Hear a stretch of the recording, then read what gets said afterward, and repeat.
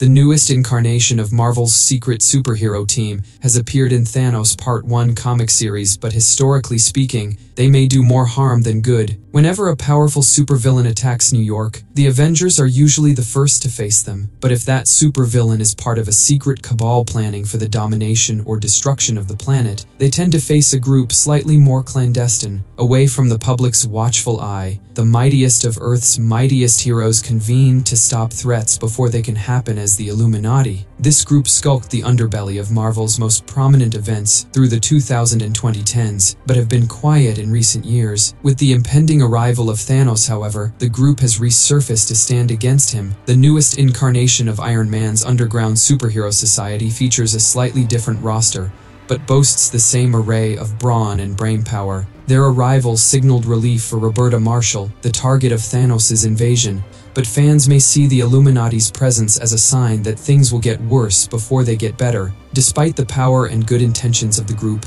the Illuminati's involvement in large-scale conflicts usually ends up making things worse than they started. This seemingly capable group of superheroes may stop Thanos, but it's equally possible that their arrival will inadvertently make things even more dangerous. Marvel's Illuminati are the self-appointed best of Earth's heroes. The original intention of the group was to act as a proactive force against the planet's enemies, stopping threats against their home before they could be carried out. The group was conceived by Tony Stark, who recruited Mr. Fantastic, Doctor Strange, Namor the Submariner, Black Bolt, and the X-Men's founder, Charles Xavier. Black Panther was also invited to the group, even hosting the first Illuminati gathering in Wakanda, but declined to join. T'Challa believed that the world's fate shouldn't be decided by a covert group of superheroes, and that future issues could cause them to splinter. His fears would be prophetic, as the Illuminati would be repeatedly fractured during future conflicts. Iron Man first assembled the Illuminati after the conclusion of the Kree-Skrull War, and their presence would be felt in nearly every subsequent event during the era. They were consulted by S.H.I.E.L.D. in regard to containing the Hulk. They kept protective custody of the Infinity Gems after securing them from Thanos,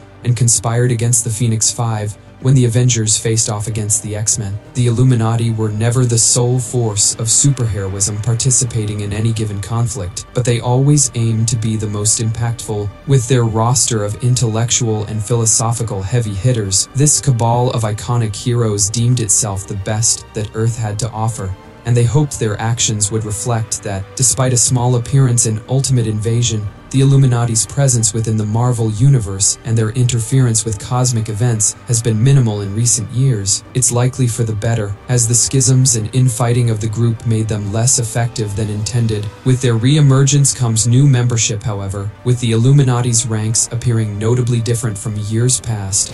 While the group's nucleus of Iron Man, Reed Richards, and Doctor Strange is kept intact, the trio is flanked by a new supporting cast. Without Charles Xavier, Namor, or Black Bolt, the crew is instead rounded out by Emma Frost and Blue Marvel. While the duo lack the notoriety of the heroes they replace, they certainly don't lack the capacity to fill their shoes. In Thanos Part 1 comic series, the newest incarnation of the Illuminati are faced with rectifying a mistake of their own making. The group arrives in aid of Roberta Marshall and try to keep their partnership a secret despite their recognizable individual identities. Marshall is the sole target of Thanos' violent quest, and the Illuminati are desperately hoping to keep her safe. However, it's likely their involvement is the sole reason the Mad Titan is rampaging at all. Future solicitations imply they're responsible for Marshall's situation and her yet-to-be-defined relationship with death. This tracks too well with the group's history. While created to protect Earth, the Illuminati have ironically been responsible for creating its greatest threats. Despite their cloak and dagger operations, the Illuminati have always been well-meaning. Unfortunately, their existence has undeniably done more harm than good. Tony Stark originally brought the group together to stay one step ahead of problems, but the group often took the first step in creating new ones. They confronted the Skrulls, but the hubris of their visit allowed the alien race to find a way to infiltrate Earth undetected, causing secret invasion.